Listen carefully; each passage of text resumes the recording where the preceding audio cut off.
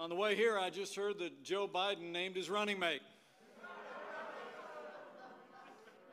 California Senator Kamala Harris will be the Democrat candidate for vice president.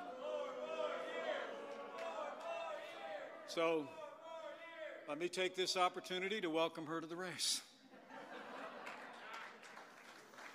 I mean, we all know, look, Joe Biden and the Democratic Party have been overtaken by the radical left. So given their promises of higher taxes, open borders, socialized medicine, and abortion on demand, it's no surprise that he chose Senator Harris to be his running mate.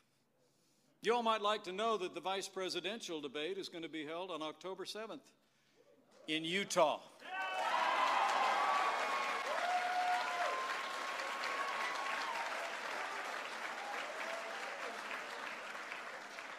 So my message to the Democrat candidate for vice president, congratulations. I'll see you in Salt Lake City.